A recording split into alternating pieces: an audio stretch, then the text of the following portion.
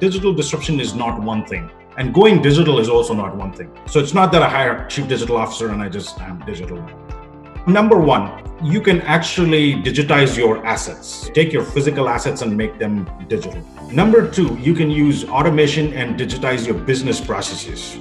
Number three, you can digitize your value proposition and become a digital business model. But underlying these are 12 or 15 technologies, right? I mean, there is a lot happening there. There's artificial intelligence, there's Internet of Things, 5G and satellites, robotics, 3D printing, voice, nanotechnology, quantum computing coming in, augmented reality and virtual reality, blockchain. And these technologies are actually creating a lot of acceleration there. We are undergoing a myriad of technology tectonic shifts in the industry, which are at conflict with each other, okay?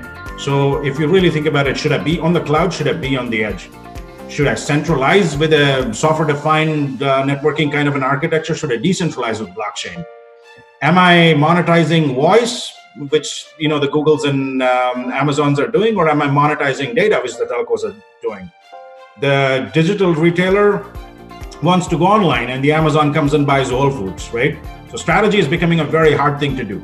Then you have to come and think about what is the fourth layer of this, right? I mean, what am I trying to achieve? Am I trying to achieve mobilization, decentralization, automation, autonomization, augmentation? There's a whole bunch of things that are at play there.